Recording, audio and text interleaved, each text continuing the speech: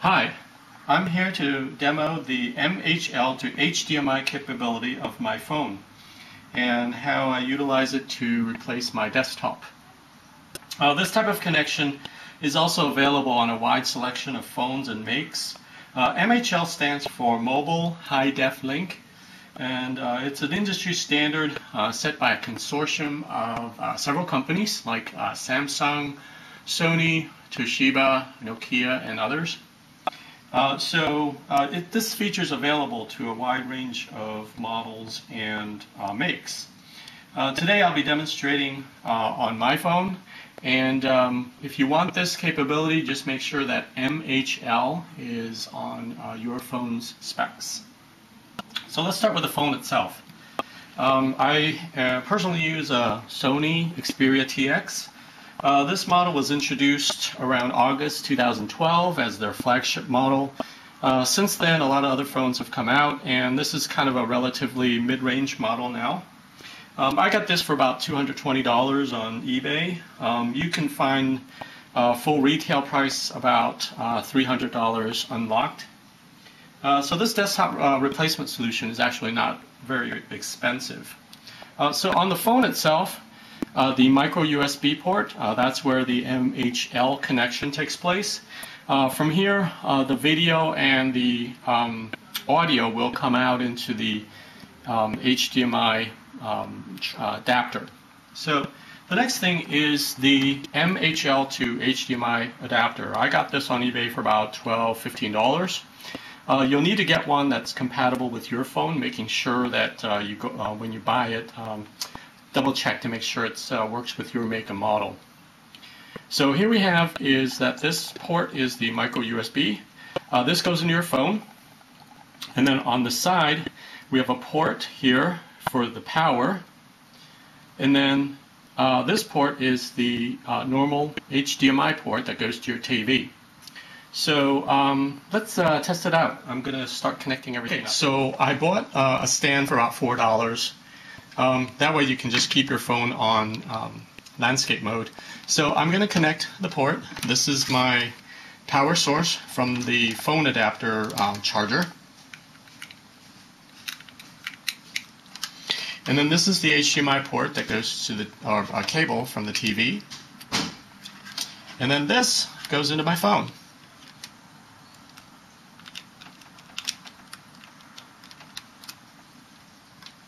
Let's see, make sure this is right. Okay. And then I just put it on the stand.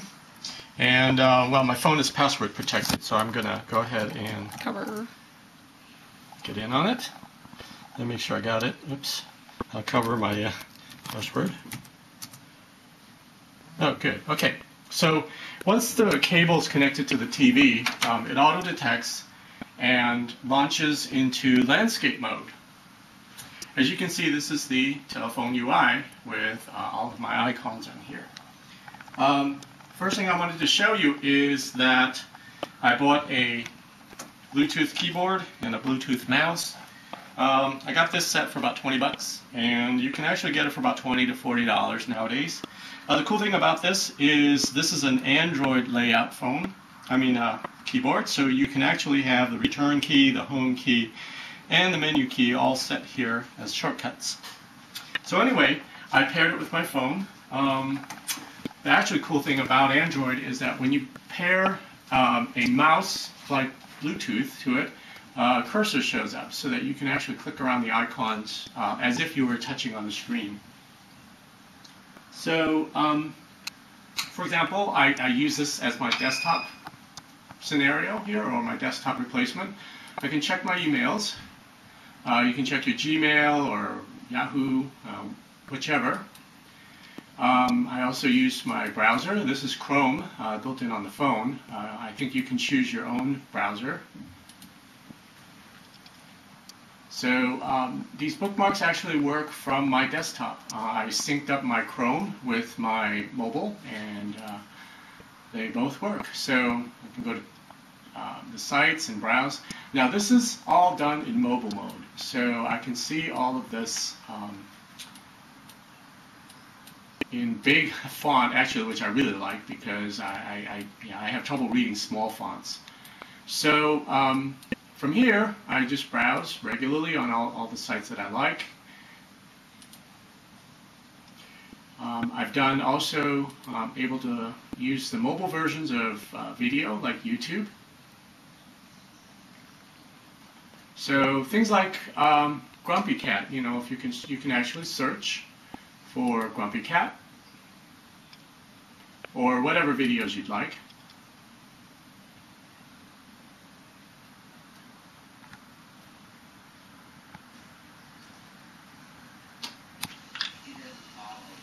Grumpy Cat. What are you doing? Are you okay? So, in addition to YouTube, of course, I have Netflix on my phone. And you can actually see a real movie on this, and I'll show you that in a bit.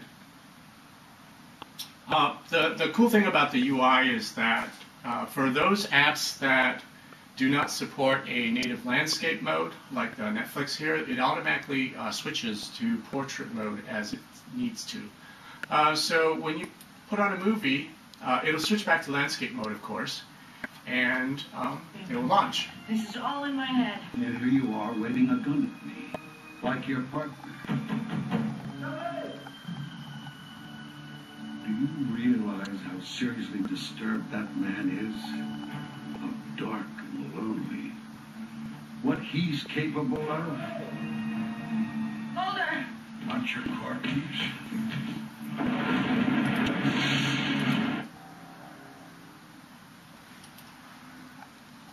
So in addition to movies, videos, I can actually do my Facebook and other social activities like LinkedIn or Twitter. So as you can see, I can comment, I can like, and also LinkedIn, Twitter works here as well. The next thing I want to show you is how I manage files on my phone. I downloaded a File Explorer app. There are many to choose from. The one I have, it's your typical File Explorer. Allows you to create folders, rename files, move files, delete files. The cool thing about this Explorer is it could actually launch files as well when you click on them. Just like your Windows Explorer, this Explorer just allows you to associate programs with files and launch like videos.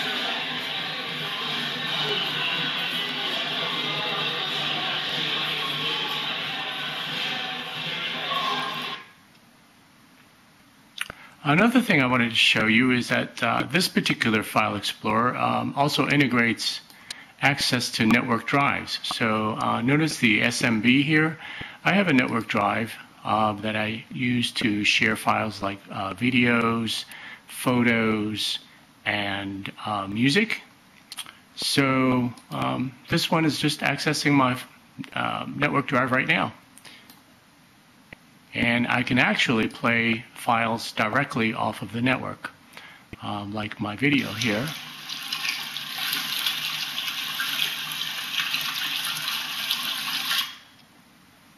In addition, this particular Explorer has integration with my cloud drives. So by typing in my cloud drive logins like Google Drive or Box, I'm able to access the cloud. So it's pretty cool. The phone here, I can actually manage my file as if I have like a Windows Explorer. The next thing I wanted to show you is some of the productivity that I do on here. Just a little bit, if you need to do something very quick. I've got Google Drive. So here, of course, you can create your document, a spreadsheet. What I'm going to do is just show you how to create a document. And using my keyboard and mouse, you can actually do this like as if you're on a desktop.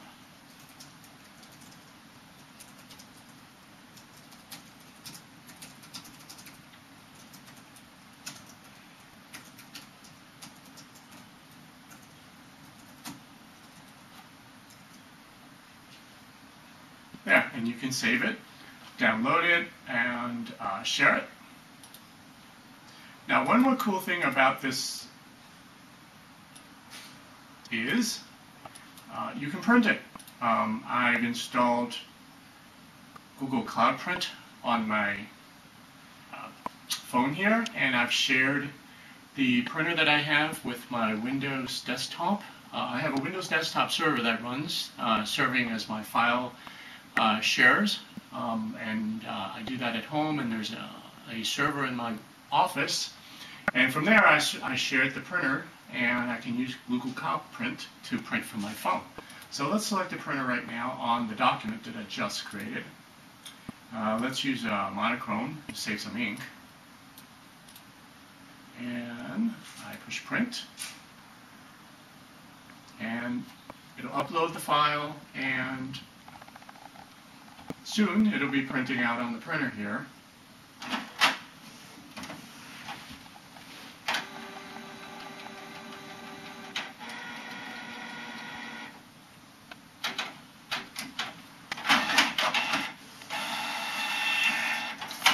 So there you go. That's the document I just typed up. It's really cool that they've solved this problem. I can actually print from pretty much any of the Android devices, or of course this phone here.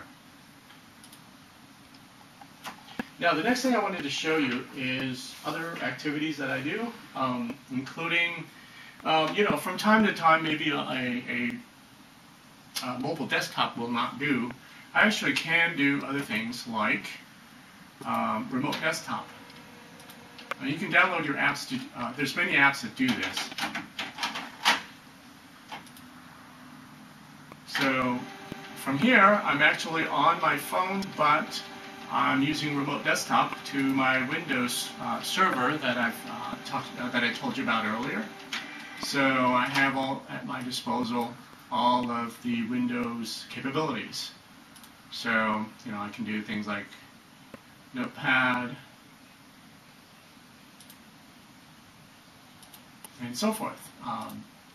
So moving along, I will go ahead and continue on the next thing. Once I've done all my productivity, I can go on to some entertainment. So here I can play some music. I showed you videos earlier.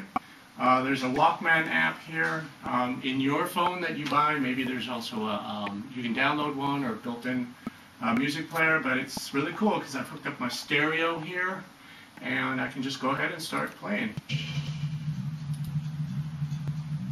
And just go chill and hang out. Of course, since it's your phone, it'll playlist, and you don't even have to worry about it.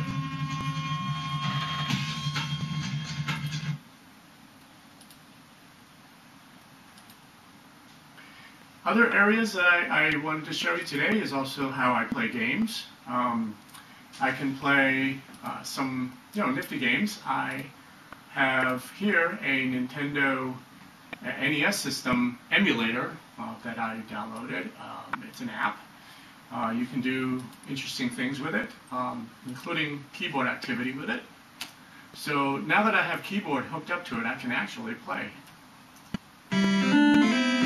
So these are my classic 8-bit games that are really cool. For those of you that remember this.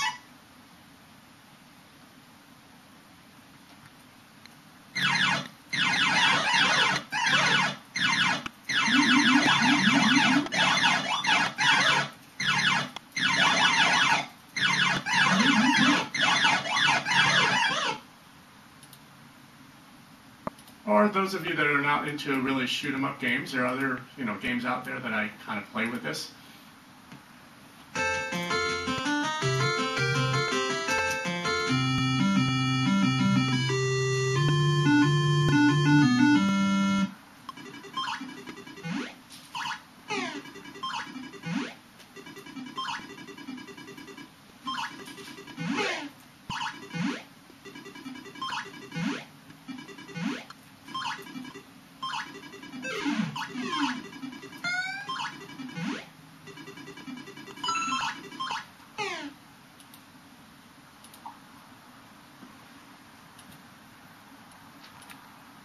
Now there's some more modern games I play too on here.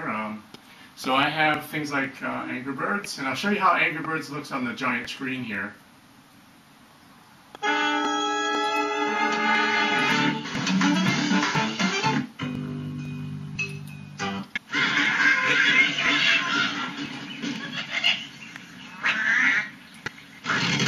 So using the mouse, I can just pull the bird and knock over the pig. There you go.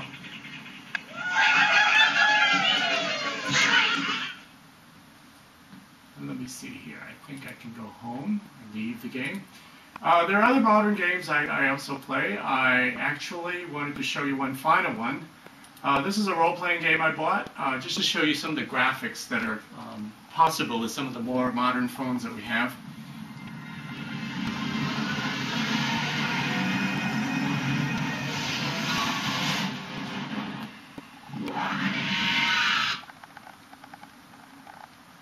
This is a game called Bard's Tale.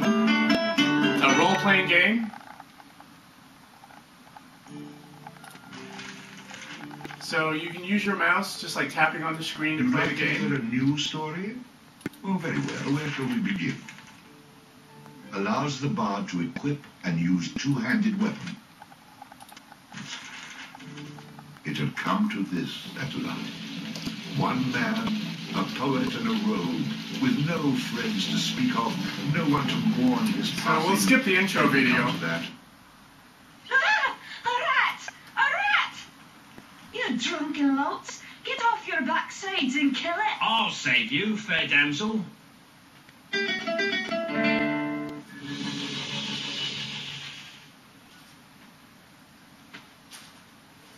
Ah, what a strapping man you are! To be seen. So I can control the player using the mouse, move him around. The graphics are pretty smooth. It's pretty detailed. I'm very surprised by this, but it's pretty cool.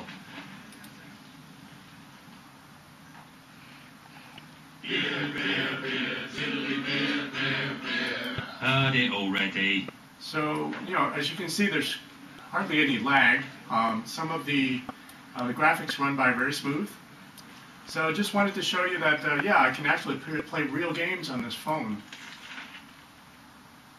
So let's exit out of this.